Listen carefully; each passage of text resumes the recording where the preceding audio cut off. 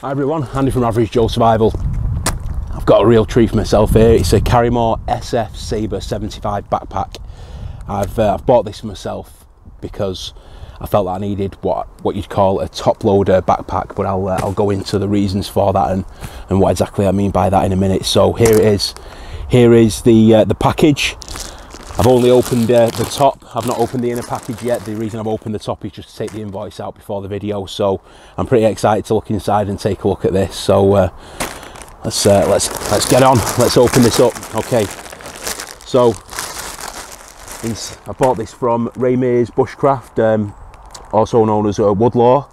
They've been great. They've been really good with the communication that they've had. Let the train go past while we take a look. I'm only near my house at the moment. I've not gone out of the way to do this because, you know, I didn't want to take a backpack to open a backpack, if you know what I mean. It's a quick unboxing. Hopefully there'll be more to follow. Okay, so all right, a little bit smaller than I imagined in my mind's eye from seeing it online. It's supposed to be 85 centimeters, which I've measured my chair that I take with me. I know it's not an essential item, but that's something that I did want to fit inside this. So but I'm sure it will do. There'll be some sort of expansion system or something. But okay, let's get inside. It's looking good. It looks like a decent backpack, but you know, you'd expect it for the price. So let's see. The colouring on it's a little bit different than I'd sort of imagined as well. It's not a problem. This the straps here kind of look the same colour, whereas on a lot of the images that you'll see if you've looked around for this bag, you'll see that there's kind of a brightish green colour and then a darkish green coloured straps. I actually quite like this. It's much more of a military olive colour, the typical olive drab that you might be used to seeing on some other items. Okay, so so here it is. Sabre 75, everything that you'd come to expect from the other videos. Quite liking the look and the feel of it.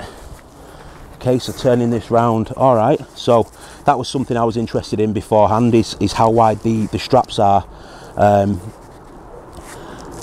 These straps. Okay, so I should have brought like a measure with me so I can give that information. So take a look at the bottom of the screen if you're wondering exactly how wide these straps are, because that was something that I was interested in. I'll measure them and get them to you. They are wide enough for me. I'm a big guy, and I was worried that these looked a little bit small in relation to the backpack from the pictures that I'd seen, but nope, these look great.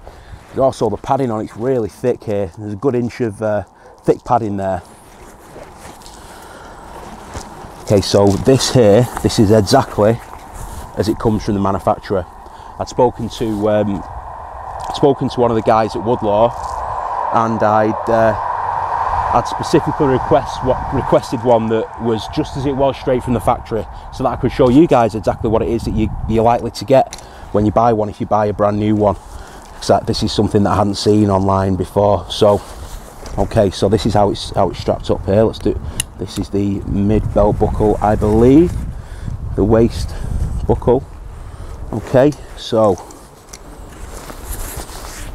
here we have it. Lots of padding, really thick.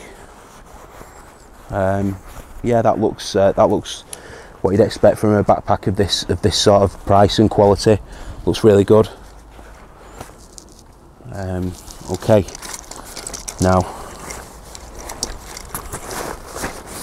let's open this up a bit. It's got these carabiner loops on the top there. I like that. You can stick a bedroll on top if you wanted to, or a foam mat or something. You strap them down nice without having to add anything to it.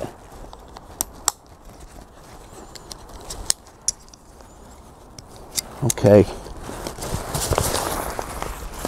so inside here, I'm beginning to see why they list it as being 85 centimeters long, 85 centimeters tall, and the reason is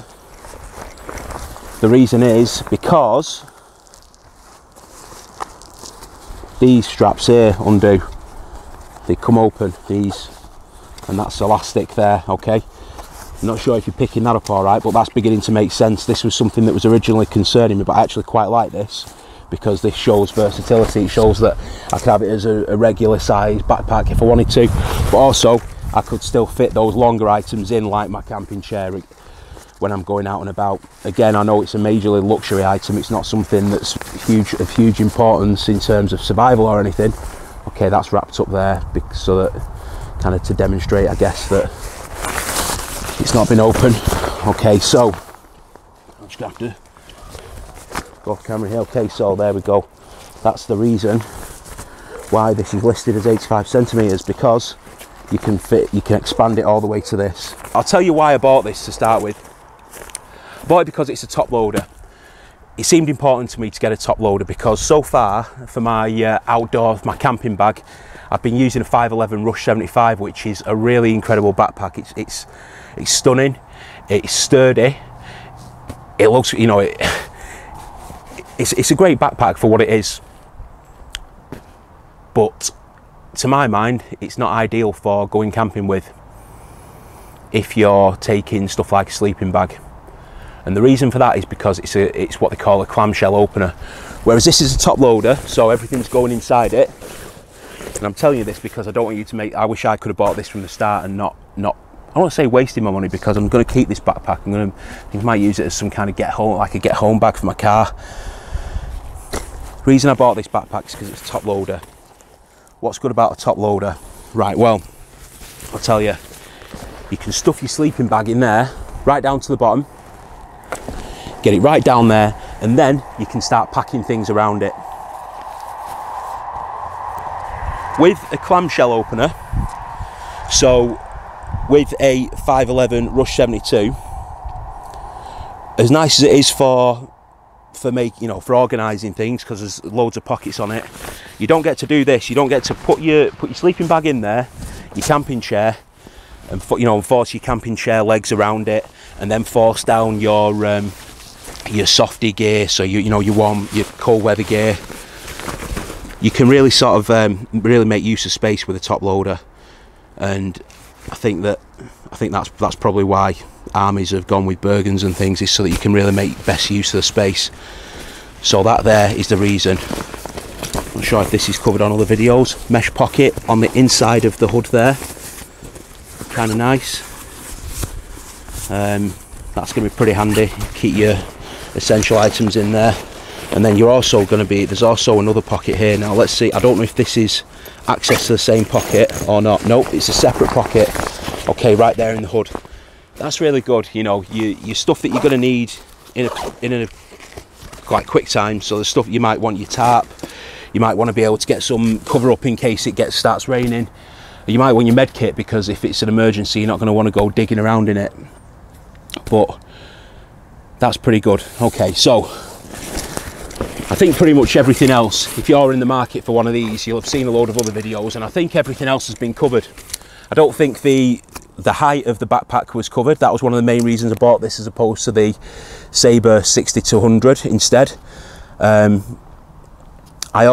Something else that I liked about this bag as opposed to that other one is that this is 30 centimeters deep, whereas the 60-100 is 35 centimeters deep.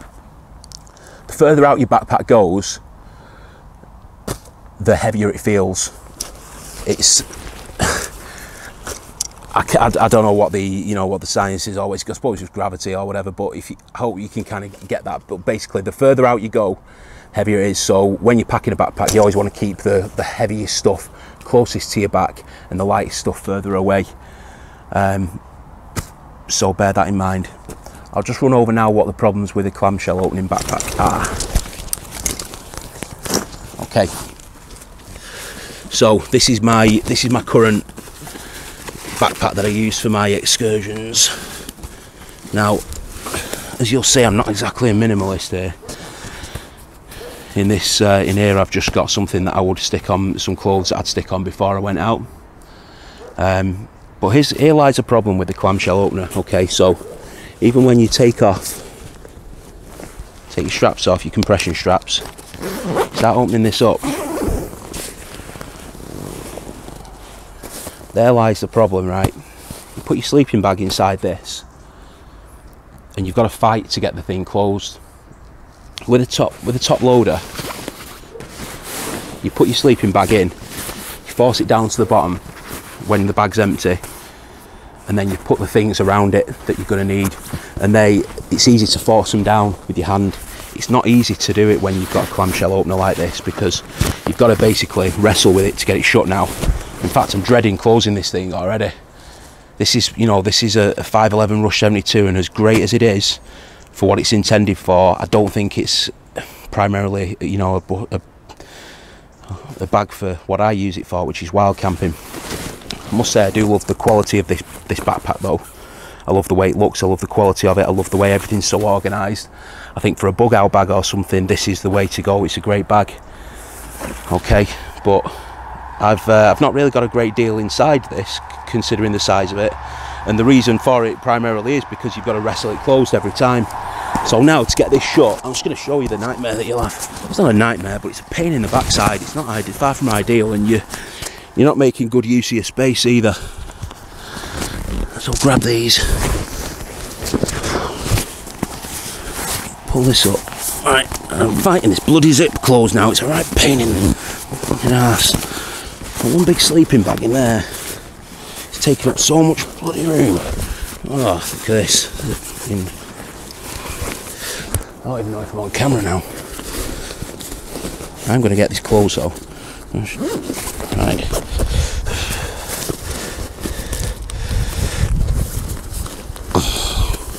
The sleeping bag inside it, basically, by the way, it's a snug pack Elite 5, so it isn't a small backpack, a small sleeping bag. To be fair, you know what? I'm not even going to carry on this fight in front of you. It's embarrassing. It's winning me. It's beating me, should I say? I'm nearly done now, actually. Get in there, you bugger.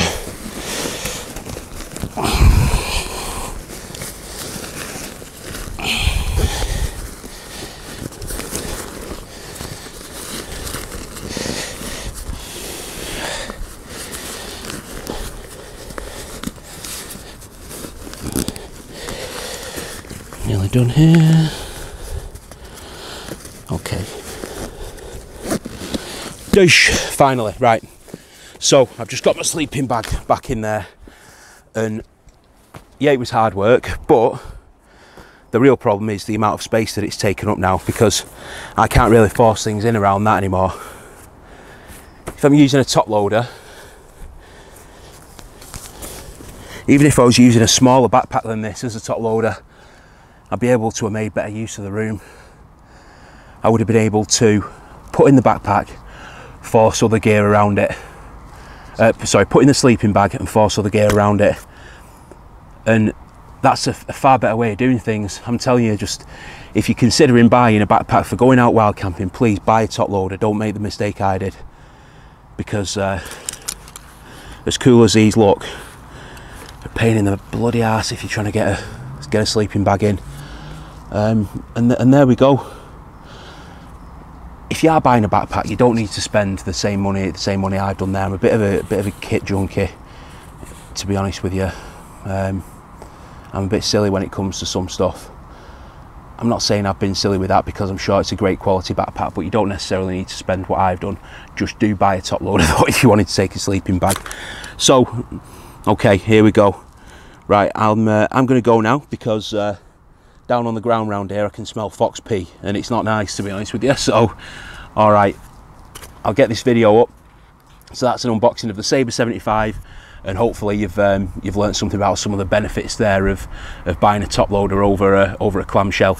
And that's coming from someone impartial. I'm not saying what brand of top loader to buy, and I love 511, so that's a totally impartial opinion there. But yeah, please save yourself a few quid if your intention is to go wild camping.